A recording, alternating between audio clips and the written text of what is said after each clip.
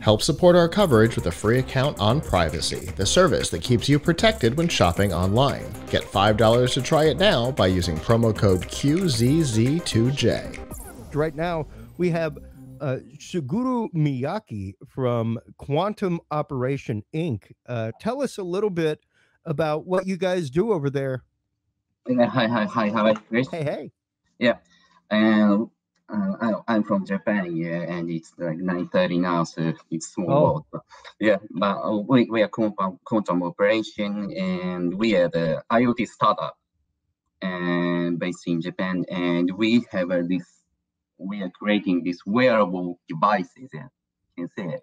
Oh, yeah, cool. And sorry, it's in Japanese, but so you can measure like temperature, steps, heart rate, blood pressure, and SpO2.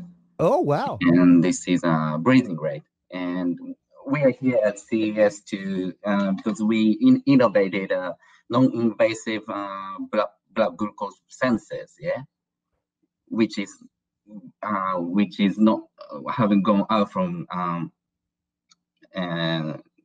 to the world. It will be the world's first blood glucose sensor as a non-invasive. Yeah, so we innovated this, and that's why we are here for the CES. And but now that's really interesting technology. I know quite a few people who have to regularly prick their finger, things like that, to get their blood glucose. I don't want you to get too proprietary in your technology, but that's pretty revolutionary to have a non-invasive blood glucose measurement. Is that done via CO2 level? How are you guys going about getting that data? Can I see a slide for that? It's pretty simple. Like you emit the light into your blood, and like you get a light back from the blood. Yeah, you reflected it, and the light is like have a certain wavelength, which can be absorbed by like blood glucose. Yeah. Okay. So absorbed light, it comes back from this blood. So there's a difference between these two lights, and either absorbed by blood glucose or not. So we somehow calculate in the firmware, yeah, and we get a number of blood glucose. That's a system, yeah. And how accurate is this measurement system right now? Is this something that y'all have just now launching out on the market? Is it currently available, coming available? To be honest, we just created a prototype, yeah. Okay. And we have good result with in-house test, but we have to go into like clinical trial in Japan. Sure. And we are planning to do that in a few months, yeah. So it will be like several trials we have to do, and it's gonna take few more years, but yeah, we are hoping to get good result with it. Yeah. Yeah, and especially being able to put it into a wearable really kind of brings it into the pre-existing market. You know, where as long as whatever wearable you have has the proprietary sensors in order to do this, or you know, matching sensors would be able to do it. So is this proprietary to your system? Is it something that could be married with other existing technology? Is that a route that you guys are looking at presently? So it can be connected with like applications, yeah, like this. Okay. On the smartphones, and these data can be like connect with say like IoT electricity devices. So it can do something like new, yeah. With I don't know, like connect with like TVs and like music, and you get a feeling from the vitals, and you just put on the electricity, put out like like classic music for their feelings, which is get from the vitals. It can be done, but it's like pretty new technology, so we have to make a methodology for that. But it's a kind of dream, Well, no, and I mean that's just it. With this technology coming about, and like you said, already going to medical trial there in Japan. Which of course, like any good country, Japan has, you got to pass a few rounds of medical trials, that kind of stuff. I know American FDA is like out of control with some of that stuff. But what is your expected to market right now? Sorry? What is your expected to market date right now? Do y'all have a projection of like a year and a half before things are available on market in Japan or something like that? So for these wearable devices, like it's like the difference between like medical usage and healthcare usage, which means for wellness things.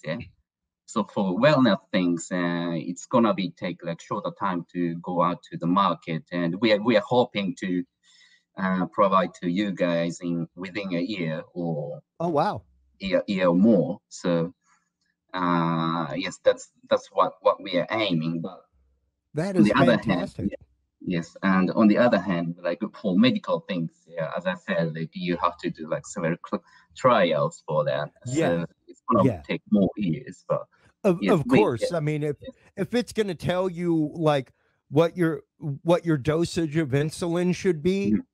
It's going to be a totally different realm of product and testing and everything else than something that just says, this is your known blood sugar level. So and for wellness, it can be like going to like exercising and something like that, which is kind of less the exactness of less a less stringent process and a little bit less controlled. Absolutely, because once again, you aren't giving that medical advice of dosage, anything like that. So if it might be able to with like tendency and not the exact number.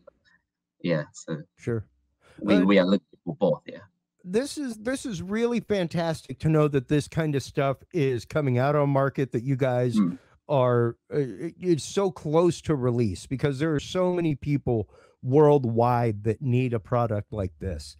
There are so many people that would love to get the help that they need, but sometimes that fear of a needle just keeps them from getting it, Yes, that's true. That's why we are here. And I see these children with type 1 diabetes, and we have, as you said, they have to like stick the needle into the you gotta be comfortable with somebody coming at you with a needle a couple times a day.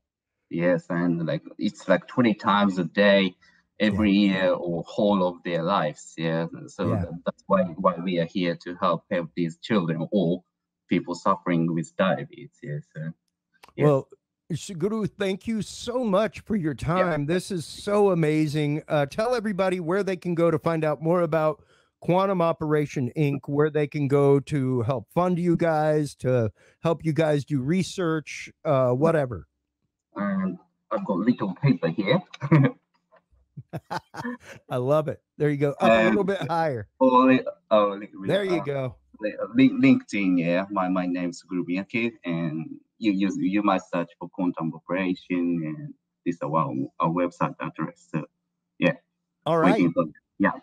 Fantastic. Well, once again, thank you so much for taking the time out here, closing out our broadcast for CES 2021. We have a couple more people in the studio. Thank you so much once again, Suguru, for your time. Bye.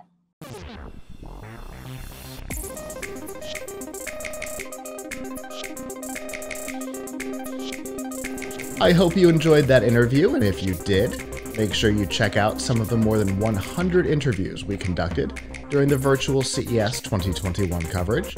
And of course, subscribe here on YouTube, hit the notification bell to learn when we post new content and when we go live.